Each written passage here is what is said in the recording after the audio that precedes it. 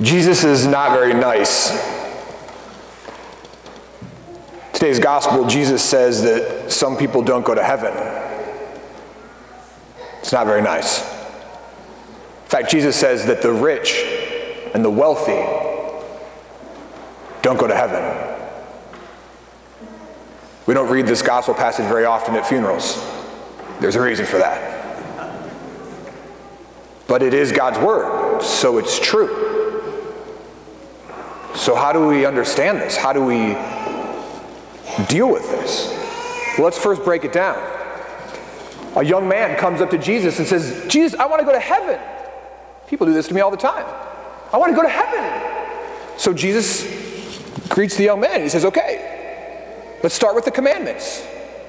Don't kill, don't commit adultery, don't lie, don't steal. The young man's like, fantastic. I don't do any of that. I fulfill all the laws. I fulfill all the laws. But let's not forget that Jesus didn't come to have people fulfill laws. That's the Old Testament. The Old Testament is about fulfilling laws. What's the New Testament about? Going above and beyond the laws. But the laws are only needed where we don't love. That God gives us love to fulfill the law. The laws are still valid. But His love is supposed to have us fulfill the law. So, the old adage is this: we only need laws where we don't love. We only need laws where we don't love. Repeat that with me. We only need laws where we don't love. Raise your hand if you're married. Do you need the law, thou shalt not kill thy wife? Do you need the law, thou shalt not kill thy husband? Only if you don't love. And sometimes, thanks be to God, we have the law. Raise your hand if you have children. Do you need the law, thou shalt not kill thy child?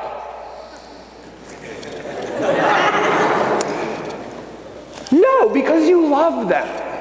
But if you don't love them, do you need the law? You do.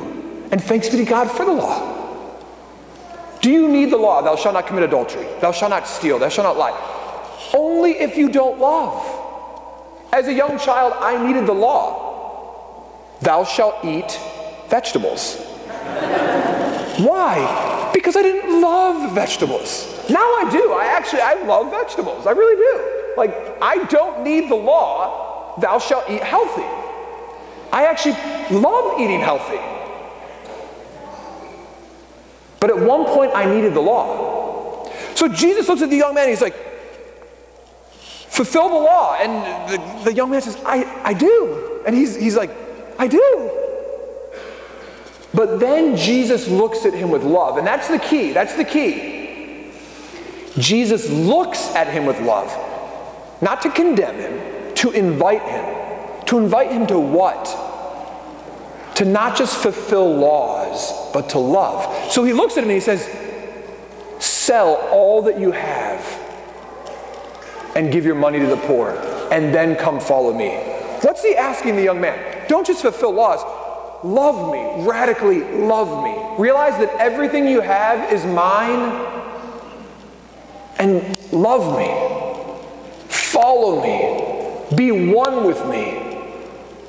And this is where the young man, who had just been loved by Jesus, Jesus looked at him with love, and the young man walks away.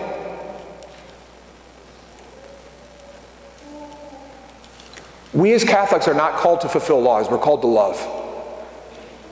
But Jesus knows that at the heart of it, when we start to fulfill laws, and thanks be to God, you're fulfilling the law this weekend. What law are you fulfilling at this very moment? Third commandment, right? Keep holy the Sabbath. Awesome. But Jesus wants not just the law, he wants your entire heart. And so he looks at the man and he says, he knows exactly where the man doesn't love. And he knows that he loves his possessions and money and wealth and the things of this world more than he loves Jesus himself. The reality is this is often the case for us as well, is it not? It's Stewardship Month. October always has lots of things. It's Pro-Life Month. We have our spiritually adopted babies that we've been praying for the past 9 months. We'll celebrate their birth in just 2 weeks' time. It's Respect Life Month. It's the month of the Rosary. But it's also Stewardship Month, where we look at what do we do with the blessings that God has given to us. So, altar boys, come on out. Oleg, who else is inside there? Come out and come down. Here we go.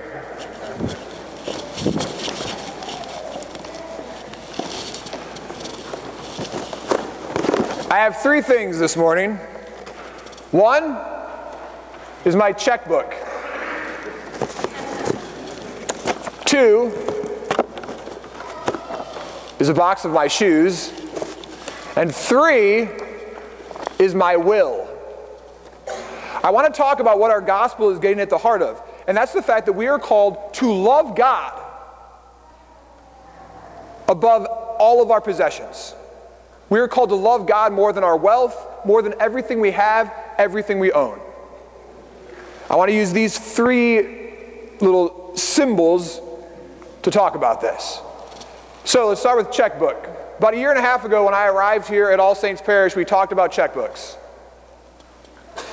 And I talked and said that it's very, very clear. I will challenge any of you to try to find somewhere in the Bible an argument against the fact that we are supposed to be giving 10% of our income to the Lord. That is the law. The law is, the Old Testament law is that we are called to give 10% of our income to the Lord. You can't argue with that.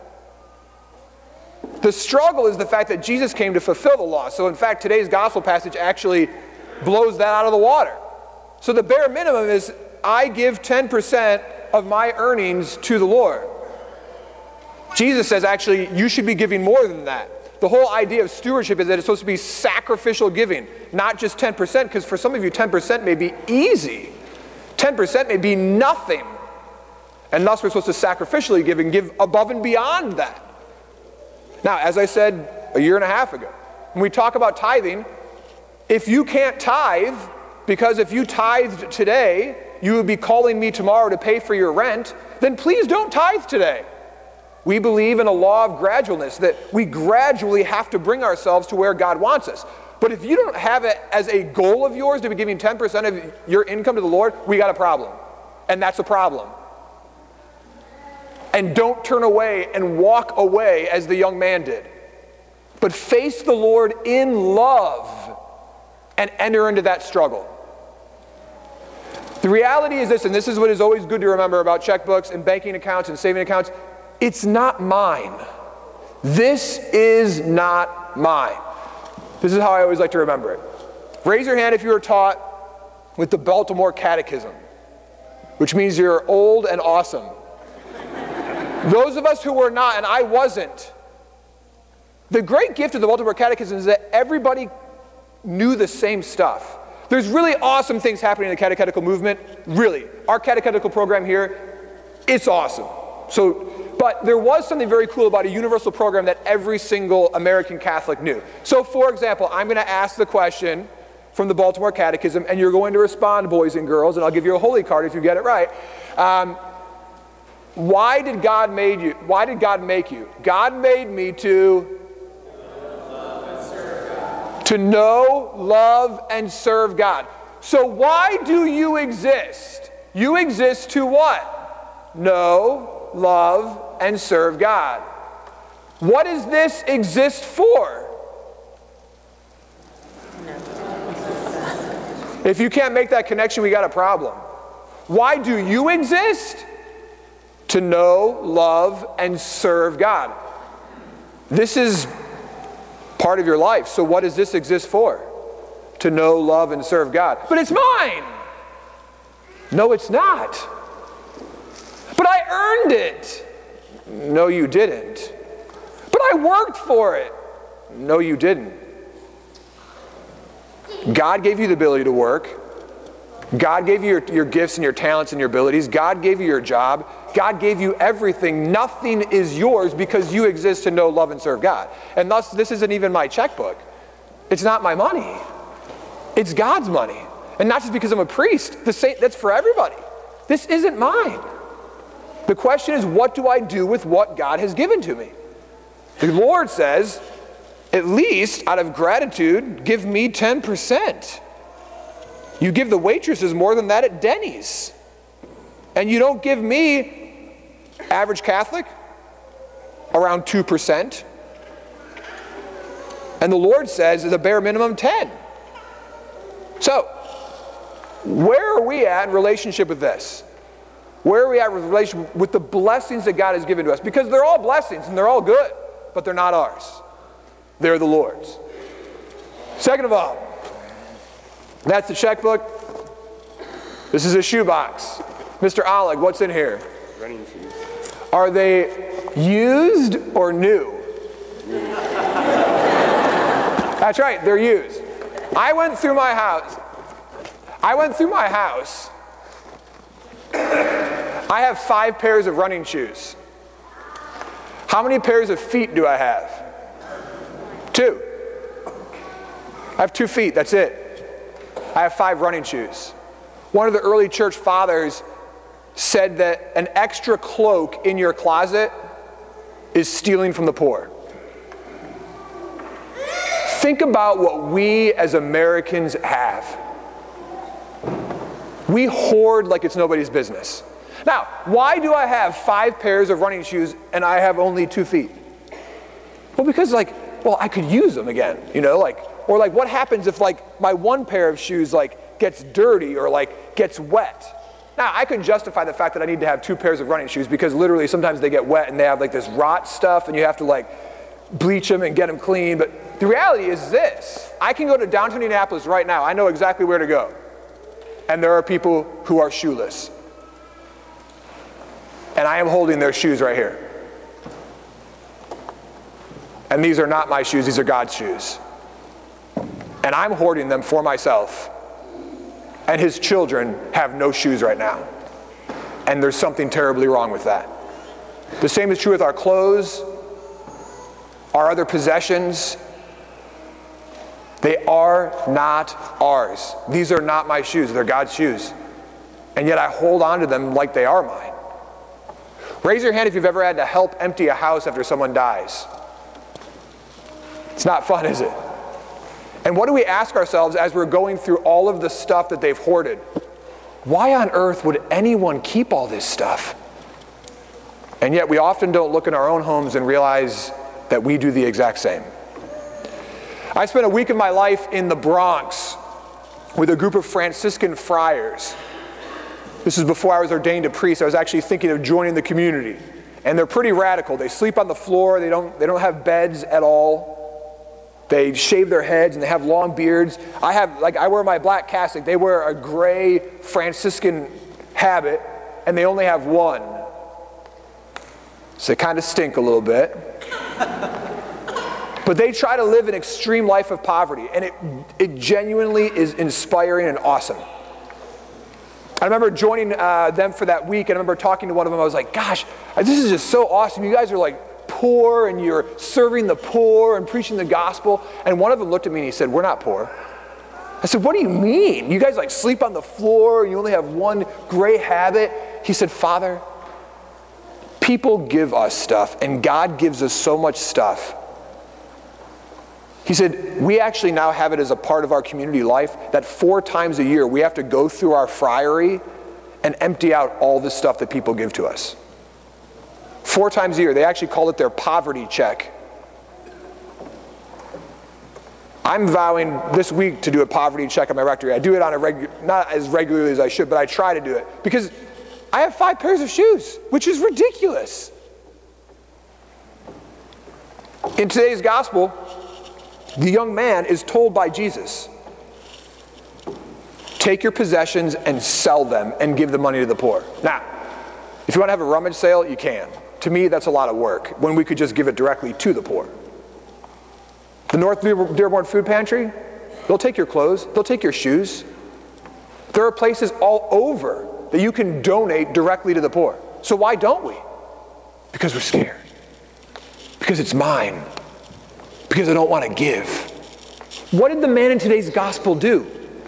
He closed in on himself instead of offering, instead of giving, instead of being free. Jesus looked at him with love, not with condemnation, with love, and invited him to give. He does the exact same thing to you and to me. Checkbook, shoes, and my will.